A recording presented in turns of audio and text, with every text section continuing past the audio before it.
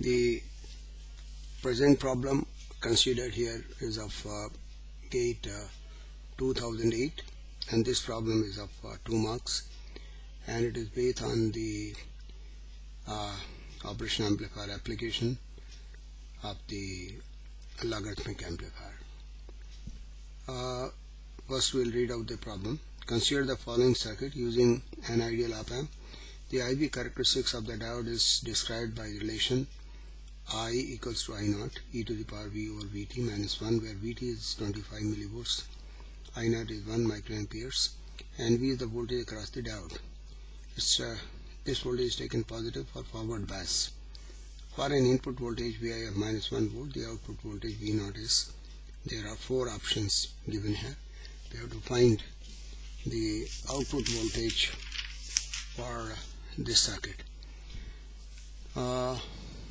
Let us see what is given here.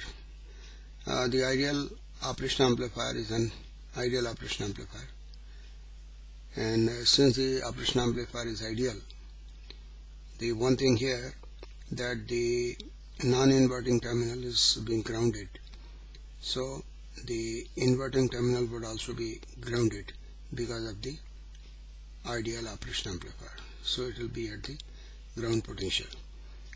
Okay, now the current diode current is described by relation I is equal to I naught e to the power V over Vt minus 1 is given, where Vt is 25 millivolts, basically the thermal voltage, the room temperature, and I naught, the saturation value of the current, is given as 1 microamperes, and for Vi of minus 1 volt I have to find output voltage here. Now we observe this circuit. Here we said in inverting terminal is at ground potential because of the virtual ground, so we can find the current through this circuit. That means the current is, this is at the ground potential, so this will be, current will be, direction of the current is as shown here, I, this would be 0 minus 1 volt divided by 100 kilo ohms would be the current here, and this current comes out to be 1 over 100k, it comes out to be 10 microamperes. So 10 microamperes is the current, which is the current I, which is flowing through this circuit.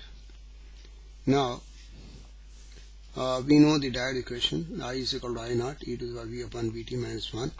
So we can substitute the value of this 10 microamperes here, this value of I, and then try to find from here the value for I naught is given to us, so try to find the value of V, that is the diode voltage, that is forward bias diode voltage. So if we try to solve this 10 plus 1, this, we get the diode voltage of 0.06 volts. So this is the diode voltage. Now once the diode voltage is known, we can find the output voltage from the relation, again taking the current through this feedback path in this direction. The output voltage could be written here like